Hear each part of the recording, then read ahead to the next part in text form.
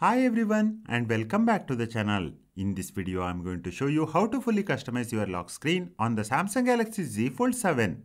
Let's dive in. To begin, long press on an empty area of your lock screen. You will be prompted to authenticate with your PIN, password or fingerprint. Once you do, you will land directly on the lock screen customization page. First up, let us talk about wallpapers. Tap Wallpaper in the top left corner. You will find a variety of preloaded wallpapers organized into different categories. Browse through them and select your favorite.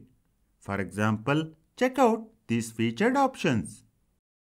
To use a personal photo, tap Gallery. Simply select the image you want to set as your wallpaper. Want something truly unique? Tap Create with the AI. You will have two exciting options. Home and lock screen generative wallpaper creates an AI wallpaper for both screens. Lock screen only photo ambient generates a unique ambient effect specifically for your lock screen. Choose your preference and let the AI craft one-of-a-kind wallpaper.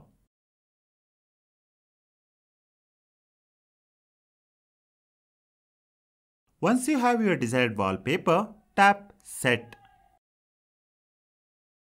Next, let us personalize your clock style.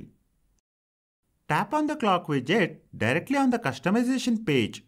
Here, you can easily change the font and color with many options available. You will also find a wide selection of preloaded clock designs. Choose the one that best suits your style.